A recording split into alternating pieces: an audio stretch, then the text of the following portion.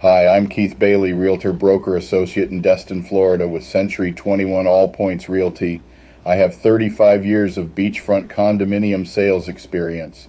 If you are a Florida condominium owner or considering purchasing a Florida condominium, then you will want to take a couple of minutes to listen to my following advice and tips. Imagine being a property owner in a condominium who is humming along, paying the mortgage, and then getting a letter from your homeowners association, HOA, informing you of a six-figure assessment. Now imagine that you don't have the money, but under the HOA rules, failing to pay the assessment means losing your unit via foreclosure. However, selling the unit will be nearly impossible once you disclose the assessment to potential buyers. What do? This is the poison pill facing an increasing number of Florida condominium owners.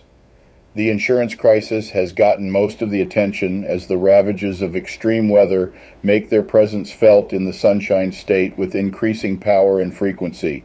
However, one particularly thorny offshoot of the insurance crisis leaves many Florida condo owners with an impossible choice.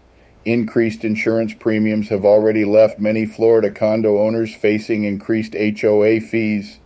That's coming at a time when the insurance the owners carry on their own units is becoming progressively more expensive.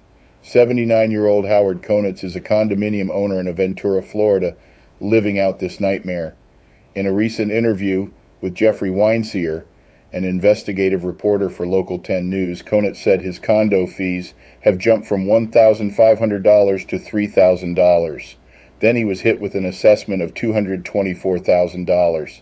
Condominium owners share ownership of the common areas in their communities and are therefore subject to assessments which are their share of common area repair costs. Florida condo owners are being hit with these sky-high assessments for several reasons. Many insurers are demanding extensive repairs or upgrades to common areas as a condition of renewing the community's HOA policy. Another cause for the high assessments traces back to the tragic collapse of the Champlain Towers in Surfside. One of the main causes of the collapse was that important maintenance went years without being done because successive HOA boards couldn't reach a consensus on the cost or timing. After several decades, the issues became so pronounced that they caused the building to collapse. As a result, Florida's legislature passed a law in 2021 requiring HOAs to increase their reserve funds and institute a more frequent inspection regime at all Florida condominiums.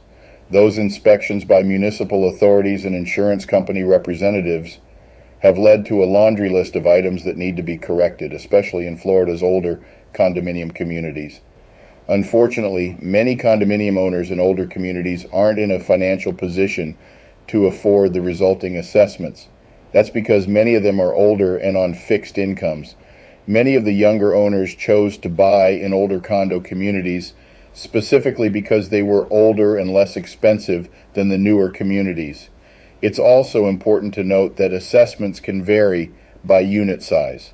Larger units may have extra parking, storage, or a greater percentage of ownership in the condominium's common areas.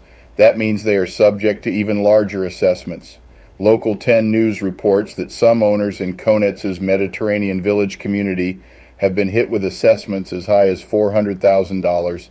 The plans for Mediterranean Village include elevator repairs, concrete restoration, improvements to the roof, and even $700,000 for landscaping. Konitz and his fellow owners are prevented from passing the costs to potential buyers. Even if they could, no sensible buyer would pay top dollar for a unit with a six-figure assessment due. At a minimum, they will want an equivalent discount on the purchase price. That could leave many sellers upside down. Konitz has listed his condominium, which still sits on the market after several price drops. An increasing number of for-sale listings on condos show six-figure assessments due, and buyers are staying away. Meanwhile, Konitz is unsure of what the future holds. When Local 10's Jeffrey Weinseer asked him what he planned to do, Konitz had a one-word reply: pray. I hope you found this information sufficient. Be sure to like and subscribe to my YouTube channel for future Florida real estate updates.